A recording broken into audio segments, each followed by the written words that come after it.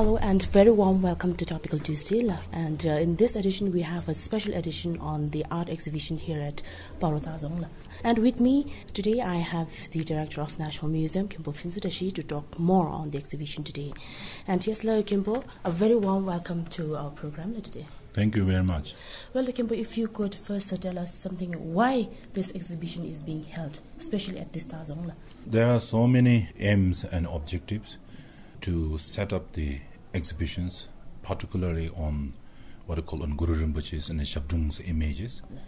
And why? Because this year is very historical year, and Iron Male Monkey Year is very special because this is the year we observe or regard as a birth year of Guru Padmasambhava, who introduced Vajrayana Buddhism in Bhutan.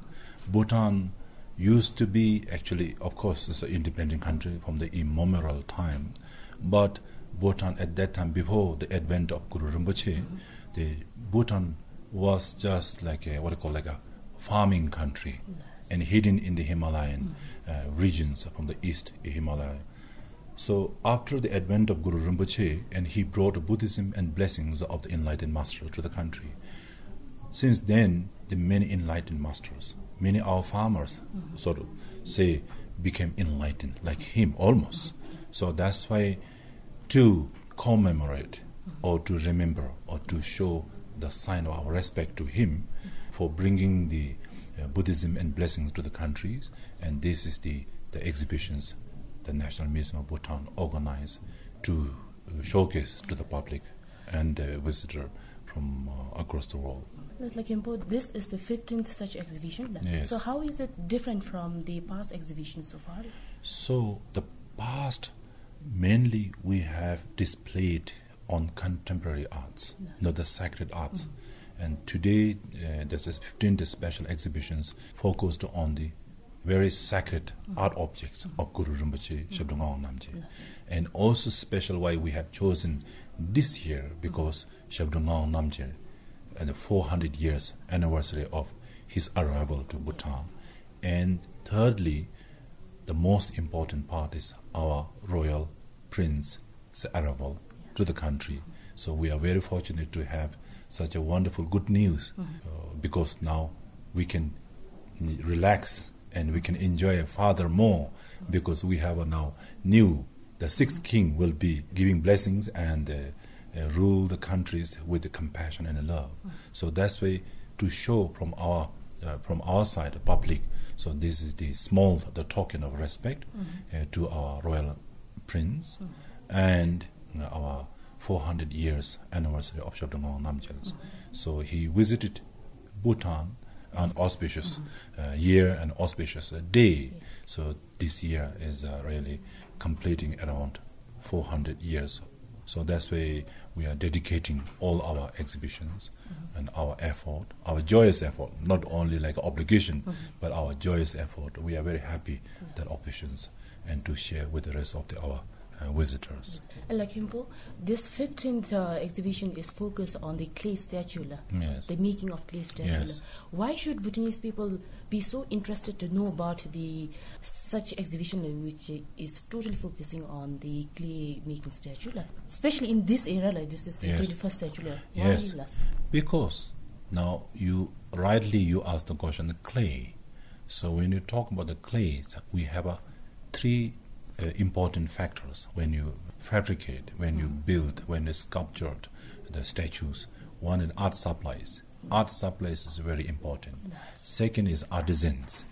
Third is consecration now. So these three processes only can be taken place according to Mahayana Buddhism or something. So that's why clay, the art supply, is not a plastic. So this is not even the bronze and silver. So art, the soil, clay is very precious. Without earth, tree cannot grow, water cannot run, rock cannot be there. So that's why art is the basis of everything, or every precious. So that's why the artisan can craft or fashion or fabricate in any other alloyed items like corals, onyx, whatever diamond, and copper, silver, but the clay, because the essence of the clay or soil is all this precious, So that's why I think if you really build statues out of the clay or mud, so it's everything's there, so preciousness. So that's why clay is very important. As I told you that there's 3 key factors: clay, artisan, and consecrations. And after the completions of making statues, then enlightened master have to consecrate that object to become sacred.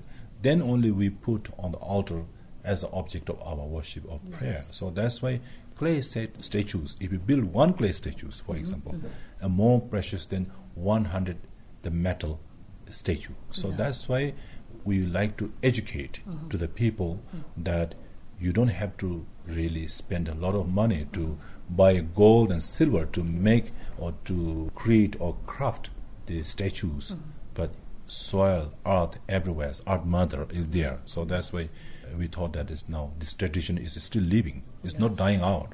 There's more and more becoming popular now, clay statues among the craftsmen, the artisans. So that's why this year especially we have chosen the art of clay statue making, special on the 10th, the Guru Rinpoche's, the waxing moon, that today is the 10th, Guru Rinpoche's birth day, actually, every 10th of the month. So that's why we focus on the clay statue making. So this is how we thought this very important in the right time.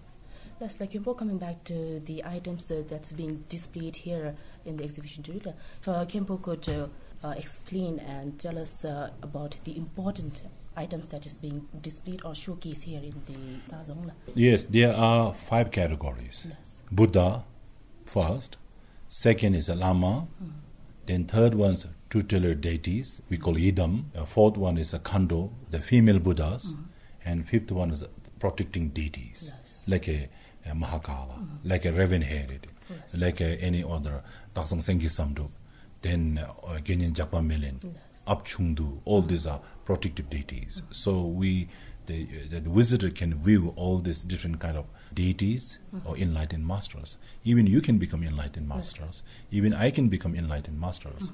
So that's why this is the opportunity to accumulate merit. So that's why we have 5 different sections on display. So if Khenpo could also talk about the importance of the Ta Dzong, because most of the time such exhibition is being showcased here, especially in this zone. Ta Dzong is a watchtower. Actually, we don't have ocean, we have a mountain. So that's why instead of calling lighthouse, we call watchtower. So that's why giving protection to the Dzong, the main fortress. So Ta Dzong is actually in former times used as a so watching the guarding and giving protection to the Ta Dzongs from the enemy invaders from north, south, west. So the early 60s, under the guidance of the third king, the Ta Dzong was renovated. Then 1968, it was first time exhibited to the public. So that's why National Museum now is a national museum of Bhutan. It's not like a museum of Paro or something. It's a national museum of Bhutan, and that museum houses so many precious objects in that museum building. So that's why National Museum is like a representations of our culture and history, and mainly National Museum is showcasing tangible art objects from the prehistory to the present contemporary arts. So that's why a National Museum is a learning center to learn history and culture. It's not like a museum in other countries, just a dead object and just see and you go back to the previous or many centuries. Because today you see how many incense.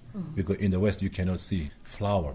You see, you are not allowed to keep the flowers, incense burning, smoke detectors there. So in Bhutan is a living culture. So that's why people really still they can really receive the blessings and accumulate merit. So that's why Ta Dzong become very important because of precious object. And precious objects also need to display or somewhere is a national museum. So interdependent, both are important. Ta Dzong is important, and precious art objects also important. And also location is important because this is the only international entrance and exit point in the country. So that's why almost 80% out of 100, 80 to 90%, the visitors, they come and view the National Museum because this is the international exit point. So before they explore the country or maybe at the end of their trip. So that's why National Museum, geographically, is a right location. So that's very easy to access. Well, okay, coming back to the exhibition, such exhibition is being showcased for the benefit of all sentient beings. Yes. So what should one understand or what should one think? Yes, How should people pray when they come to visit very such good. The mindset. So you have to change the mindset because we can think so many different kind of thoughts we can have anywhere. National Museum is a living culture, I told you. It's a learning center. So once you go around there, even you can study there's one object and statues. That statues will take you 400 years ago. Maybe even more, 700 years ago. So you are physically standing in front of the statue, but your knowledge and thought go back to 100 years ago. Yes. So that's why we should not really bring along with us our desire and anger. So we can have actually desire and anger, this kind of negative, we should not have. If it is possible, we should really eliminate and we should not really get engaged. Yes. But as a human being, what to do? We have like that. So this is an opportunity actually to accumulate merit, and merit makes a big difference because why some people are multimillionaire, why people are starving, because of it's not enough accumulations of merit. So that's why I think 15 special exhibition on sacred art objects providing the opportunity, all the weavers can really accumulate merit and remove the obstacles. So that's why I think it's very important to transform or motivate it or something before you enter this kind of sacred objects. Otherwise, our sacred objects may get contaminated by the desire and angers of the visitors when they visit, because then we have to consecrate again and again to purify. So that's why it is very important to have a pure thought and good heart to view. Then blessing can enter. Otherwise, the blessing cannot enter. If the face of the cave is towards the west, there will be no sunshine inside the caves. So same thing like that. We have to have a right motivations, right thought and behavior when you enter. This is not like just a dead object or showing their history. There are so many sacred objects. And also, of course, natural history there is also. There are so many contemporary arts also one can see. So Khenpo, this 15th exhibition will be showcased for how long? Renovation is underway now, the main building, so almost going to complete within this year, 2016. So end of this year, then we will relocate all our objects to the main building. So that's why till then I think they depend on the visitors. If visitors are really, they need more objects. We have a more sacred objects. So we may go. So but I'm thinking that maybe we can keep at least end of this year. So, Khenpo, can we say that this exhibition is open for the visitors from outside? Yes. This is for everybody. There is no discrimination, male or female, young or old age. Everybody can come. But the one good news is that if you are 70 plus, then you don't have to. Senior citizen, you don't have to pay. Otherwise, it's $3, 150 ngultam. So, of course, for Bhutanese, pure Bhutanese citizens are 10 ngultams, and the South countries are 50 ngultams. So monks, nuns, gomchins are free, and below 10 years, children are also free. So that's why it keeps open throughout the week, 7 days in a week. Khenpo, if you could refocus on the main item that's being displayed today. So there are so many objects, but that one of the main objects is Guru Rinpoche's, spoken Guru Rinpoche, it is said. And then other one is a Shabdung Ngao Namjel's image, self-embossed or self-created or self-consecrated by Shabdung Ngao Namgyal. That is the star of these objects. So that if we really craft the new, then it will become replica. It's not origin. It's not 400 years old. So that's a Shabdung Ngao Namgyal, and small one, the very miniature. People may not have some kind of, they don't pay much attention if they are not told, but we have written there. That is really, really sacred. And so I think these two objects are more important than any other objects in this as 15th special exhibitions. So, like, what are the other interesting things that are being displayed? There Besides are the main item. Yes, main item. Then you can see the process of making clay statues. Yes. Even the tools, you can find the tools. You can find the clay, and you can find the medicinal herbs. Yes. You can find the relics. You can even find the hammer, how to bake, how to smash, how to get mix, how you can mix all these ingredients and become very sacred art supplies. Yes. Then artisans, the good heart or the master of the clay statue maker, and choosing the right date, auspicious day, and then only fabricate or craft. So after that, it's this all process we're showing, and after finishing part, after painting, then how it looks like. So that's why it's completely from the collecting of the clay to the complete. That small room can give complete the process of the clay statue making. So these statues are made by our locals? Yes, very good. Yes, of course. There's from the Khenpo, from Tashi, from Kurte, from Bumtang, from Paro. So many clay masters, clay statue making masters coming from many different places. So that's why it shows the workmanship, how the Buddhist people can demonstrate. So it's regarded, not only we are Buddhist, that's why we are, regarding them and considering them, they are a great artist, is regarded by internationally, because this clay statue making very delicate, Once you made them the fix, then you see, then you can't. Otherwise, then it will just, deform or different shape. So that's why before you fashion, before you fabricate, before you craft that mold, that clay, then the artisan have to think how to be that image of the wrathful face of deities, or peaceful face deities, or female Buddha, or male, or lamas, or protected deities. It's very intricate, it's very complicated, but the Buddhists are really very special in making clay statues. It is said that every 100 years there's emanations of artisans is taking rebirth in Bhutan. So that's why special Tibetan lamas, they have a high respect to the Bhutanese artisan. Khenpo, are artisans destined to do such thing? There or are some. They being trained? Yeah, there are some. Some are. Very good questions. Tukusanga Jetsen from Khenpo, Gonpa, Paro.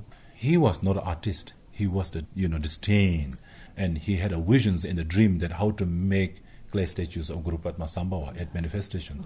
When he woke up next days, he remembered everything, how he was taught at night. Still you can see now. And when Tibetan artisans were invited to fabricate from Tibet at that time, and when he came, it was late because snowfall on the way. So it was late to come to Hebugonba. So then when they look at the statues, who did really craft and build these statues? We cannot. Now we have to learn from these artisans. And Tukasanga says, I don't know. So you can rectify if something did wrong, or eyes, or lips, or nose. So it's perfectly the 8 manifestations from Guru Padma Sambhava. These are very special case. So then also some are, undergoing through special training from the clay master to how to, fashion, how to make their hair, and the eyes, lips, the proportion, the whole the bodies. So they are also training centers. So there are 2 different kind of artisans in Bhutan.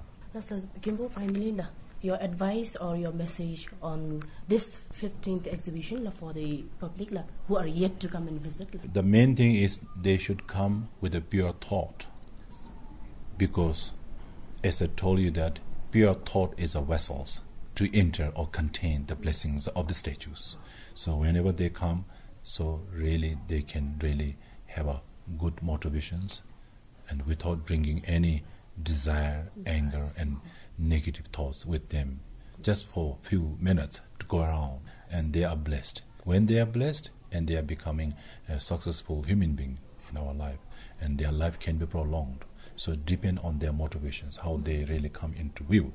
So that's why I think it's very important, the visitors, when they come another 10 months, we will keep 10 months, almost like a 10 months, end of this year. So whosoever come, please come with a pure thought and receive the blessings. Okay? Thank you so much, Lucky. Well, that's all I have for you in this edition. Do tune in next Tuesday for yet another edition of Topical Tuesday at the same time, same frequencies. And this is Tshering Wangmo signing out, and thank you for tuning in.